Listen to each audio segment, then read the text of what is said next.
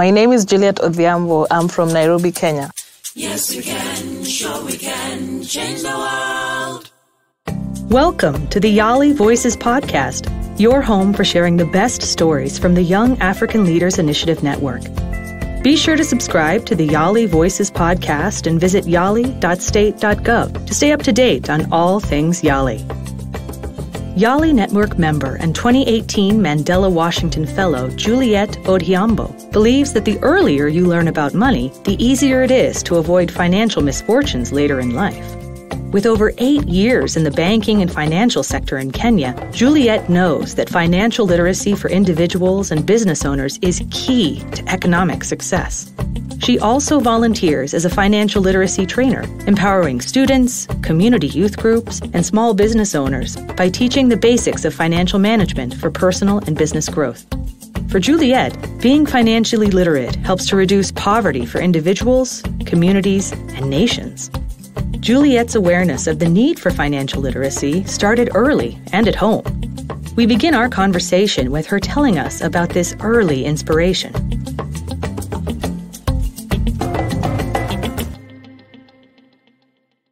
I grew up in Nairobi, born and raised, literally. My parents had moved from the western part of Kenya into the city. My mom was a teacher. My dad was a medical practitioner. So I grew up with 2 sisters and 1 brother, and I was like in the middle. I'm like the third born, yeah. So growing up in the city was interesting because of the level of exposure I got, literally just because of being in the city. And I think my parents were very intentional about doing that. And it also gave me access to a whole diverse group of people from school, from church, from the neighborhood. And I think that all that exposure kind of worked to make me who I am at this point. And so when I was in high school is when I think I kind of found myself. I found my voice. I found who I am. I think very grateful for those 4 years I spent in high school, because that's when actually I realized or started developing my leadership skills, or I realized that I have something that people can work with, if I could say that. I became class captain, then assistant school captain, and then led a few clubs in high school. And then from then into church, got involved with a lot of church and leadership activities within the church. And really from then on, it's kind of just took a turn on its own. But I think one of the things that I always talk about when I talk about growing up in those days was that my mom passed away when I was younger in high school. And so it was just us and my dad. And he had a job where he had to travel a lot. And so at some point he had to, because he was away for like 3 to 4 days at a time. And so he would leave us with the money to take care of the groceries until he comes back. And my big sister, because she was the oldest, was kind of responsible of taking care of the money until at some point I realized she wasn't doing a very good job about it because she would, 1 or 2 days before my dad would come up, would have run out of money, and yet it was enough, So we realized that she used to take some of it and, YOLO, you only live once, and go clubbing and all that. So, and then 2 days would go without food, would go really just, it's as if my dad didn't leave us with enough money. So I kind of just took the honors of it on myself. And because what my dad used to do is that he would leave the money on top of the fridge because he would leave so early in the morning. And so my big sister would just take it. But because I used to wake up earlier than her, I decided to just take charge. I decided to take charge of it. And from then on is when it was an eye-opening to kind of having to deal with money, really. And not just for myself, but for myself and my siblings. And trying to budget and making sure that we're spending enough until dad comes back home. And so that is my first experience with money. And always because I try to reach out to younger audiences, and I look back to that time, and knowing how important it was for me then is what motivates me to target younger students when I'm doing financial literacy work. I have 8 years experience in banking and training, financial literacy training. I attached to a local bank called Standard Chartered Bank. And so I worked in various capacities at that point, but then I also volunteered in the bank as a financial literacy trainer. So we would have a group of volunteers who would go out to schools, to universities, to community organizations, to companies, and then we would have sessions of financial education. Now, depending on who the target was, then the content was packaged differently. And for a long time, I loved that aspect of that work because it wasn't my BAU work, it wasn't my day-to-day work, but it gave me a reason to go to work, really. And when I realized that it was the only thing that made me happy about work, for me, it was a realization in terms of time to move on, really. So I am the founder and director of my own company that is called Pesa Savvy. Pesa in Kiswahili means money, and Savvy is just CAVVY, smart. So trying to make money smart youth in Kenya. So I am the founder and the director. I also do the content development for the courses, and I pretty much manage because as a startup, you have to kind of wear different hats. And where I need to, I rely a lot on volunteers. I rely on friends, and I rely on the YALI network, and I rely on the fellowship to get people who can help me when I have functions and events that are related to the financial education work. We asked Juliet to share her thoughts on what she discovered about youth, financial literacy, and financial management. Young people are not taught about money, but they learn by seeing. They emulate what they see their parents do or the environment around them. But no one is intentional about sitting them down and talking about finances, mostly because at that age they think it's too lofty for you or it's not information that you need at that point up until you get into college and then you have a lot of work, a lot more money than you're used to dealing with. And so that's when they realize that actually there's a problem. So when you're in high school, if you happen to have been in boarding school, you might get some pocket money, but then it's very limited. And then because you're in the school context, there's only so much you can do with it. After high school, going into campus, you finally have access to student loans, and you have to pay for accommodation, and you have all these expenses that you never had to deal with before, and no one prepared you for it. There's almost like immediate realization that you're inadequately prepared to deal with the finances. You don't know how banks work. You don't know how to open a bank account. You don't know how ATMs work. You have no idea really about anything. And so it's at that point that if you're lucky, then you can get some information that you might need. If not, then it kind of ripples. It keeps going as responsibilities increase. And as your money increases, the bad discipline around money just kind of multiplies as the money increases. If you happen to get a job after your college, then now the money increases even more and responsibilities increase even more. And so if you didn't develop any financial discipline at that point, then it kind of just goes on and on until you're older. The other thing is that we're in such a delicate time, especially in Kenya, where technology is coming at such a fast pace. And so we have these financial fintech companies, financial technologies companies that are mostly targeting young people in terms of offering loans. They're offering easy money, really easy money, and you don't have to do anything to get it. Just download an app, put in your details, tell them you need this much money, and you get it into your mobile account. And so there's so many of them. Like Kenya has maybe 20 even more companies that deal with microloans that are accessible via your phone. And so you find that one person can have can have a loan from one company, download another app, get another loan, download another app, get another loan. When this one is due, get it from this other company, pay it back, and then it's just kind of a ripple effect that goes on from there. And so that has created a whole new mess in itself because of that technology. So it's good that we have the technology, but I think the companies or regulators need to kind of put some structures around how people are able to access the loans that they need, or for what. There's just something that needs to be done in terms of decreasing the accessibility of it.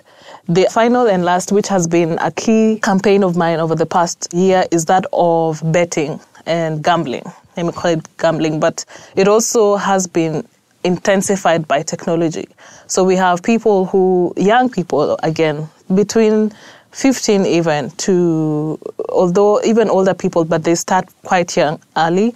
So through their mobile phones, they're able to put in bets on which sports team is going to win, which football team is going to win, put in some money, lose the money, quite often lose than win. And so they've developed a cycle around that. And so I was actually talking to one of the students who's gone through my program, and he was talking about losing about $100 in a span of 3 months just after leaving college. And so first of all, he has no money. So where that money is coming from is a question in itself. So he was just telling me he knows he has a problem. So at that time, I was trying to create a campaign about regulation for these betting companies. And I was running an essay writing competition on why these companies should be abolished. And so I was targeting students in high school and university to kind of write essays about the effects of betting on young people's finances. And so it's in that process that I was actually able to reach even more people and understand the fact that it's actually becoming a systemic issue. A lot of legal work has gone around it since then, which I hope is for the better, but it was one of the things that also picked up that affects young people with money. Okay, so how I've structured my work is that there is an element of personal finance, but then there's also an element of business finance. Before you transition into the business finance, I'd need you to go through the personal finance as a basis, as a foundational course. Then, of course, we have those who are trying to set up their businesses, especially with the high rate of unemployment. We have a lot of people moving towards self-employment, but with no financial background. So you need to make money, and you have a way of doing it. And somehow within the process, you are already buying and selling, and you think you're making money, but you're really not. And trying to understand what it takes to determine whether your business is actually earning an income or earning a profit. That is the very basic importance when it comes to financial education and business and young people, is to determine, is my business profitable or is it not? Because we have a lot of pop-up shops around the neighborhood, people who sell day-to-day groceries, but they are not making any money, and they don't know they're not making any money. All they know is that we buy and then we sell. But is it profitable? Is it actually sustainable? They can't tell because they're not keeping the books. They're not determining how much was spent on these things and now using that cost to determine how much to sell it for. It's very basic. You would think that someone would know that, ideally. But when you have discussions with young entrepreneurs and startups, that's really where it begins, because they're doing it, they're in business, but they're not making money, and they don't know they're not making any money.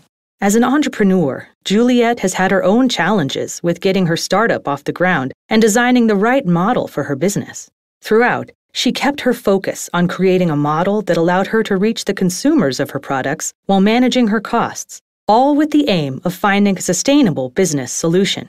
And so currently what I'm doing is that I do have online courses and I do have a website. My website is www.pesasavvy.com. On that website, I've explained what PesaSavvy is about, the vision, the background, where it started and where we're going, the direction that we're going. So I currently have people who have gone through the first foundational course that was online, which allowed me to also kind of get feedback on what the experience was like and what I can do to change it and make it better. So I'm currently hosting the course on thinkific.com, and it has several courses taken over 4 weeks. And so it includes the students going through videos, going through downloading templates that they need and other material that they need, depending on the topic that we're going through. And then each week we have an online discussion around that particular topic. And so after that, then sometimes there's homework, assignments to do, especially things like going into the field, and if you don't have a bank account, go visit a bank, for example, which many people haven't, and then come back and then we talk about that experience and what did you learn and what stood out for you and what are the actionable steps out of that. And so that happens for a period of 4 weeks, and then after that, then they get certified by the company, and now I move on to a new cohort. So that's basically how it functions at the moment. So a lot of the information can actually be found on the website. I want young people to learn that it's absolutely vital that they start early. When it comes to things like compound interest, for example, which is the idea that you earn more over a period of time because your money is working for you, that in itself means that you start the process. The earlier you start, the bigger you benefit, basically. Now, you cannot compare someone who, for example, starts saving at 20 years old and consistently does it compared to someone who starts at 40 and consistently does it with the intention of retiring at 60 based on what they've been able to amass. So because of that understanding, it's important that young people start that process early. And this is the process of saving and investing. Saving and investing is most beneficial to you when you start at the earliest opportunity. Now, it's difficult for you to start when you don't know you don't know what you're working towards, and which is why financial education programs are very important, because now I help you to understand what your financial goal is. Once you understand why do I need to do this and why, once you understand the why, then you'll understand why you need to start early. So the biggest advantage that young people have is that they are young. And so they have a whole life ahead of them. And there's a lot you can do with time once you understand the value of what you need to do. And so that's one key thing that I always start. It's the basis of why you need to start budgeting. It's the basis why you need to develop some financial disciplines. It's the basis of understanding your money mindset and your money personality, because that determines the kind of changes you need to make so that you meet your financial goal. So that would be the key thing for me, actually. Understanding your financial goal and then understanding why you need to start early and then understanding compound interest. Those are big for young people. Juliet also wanted to share how she has benefited from being a member of the YALI network and how she hopes network members will support and encourage one another. I believe the YALI network is a great resource. I've done several of the courses, and a lot of what I learned from the online courses, I find myself subconsciously transferring even in my own sessions. I may not click that this is where I got the idea from, but I do find myself talking about a lot of those things in my own sessions.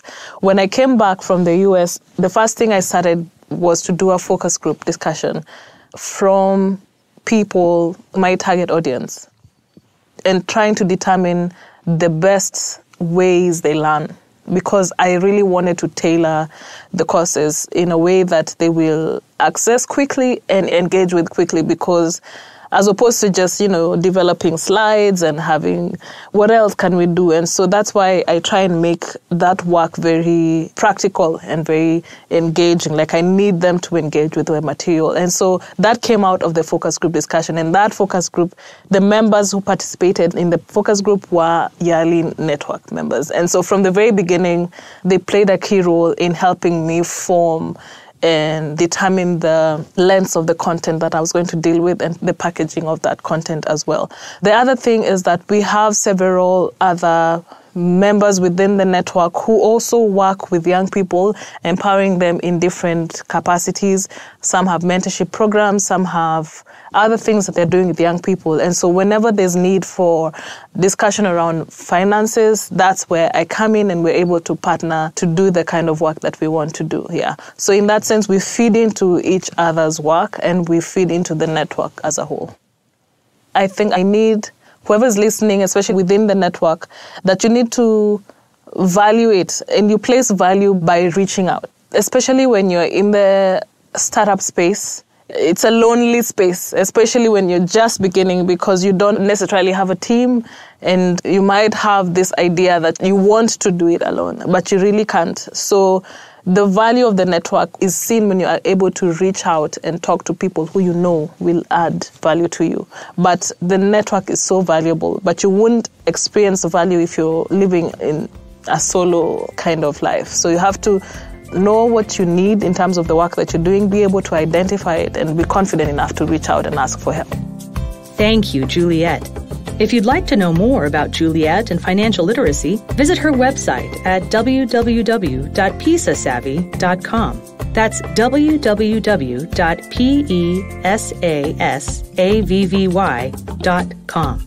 Be sure to come back for more inspiring stories from young African leaders on the YALI Voices podcast. Join the YALI network at yali.state.gov and be part of something bigger. Our theme music is Go Happen by Grace Jerry and produced by the Presidential Precinct. The YALI Voices podcast is brought to you by the U.S. Department of State and is part of the Young African Leaders Initiative Network, which is funded by the U.S. government.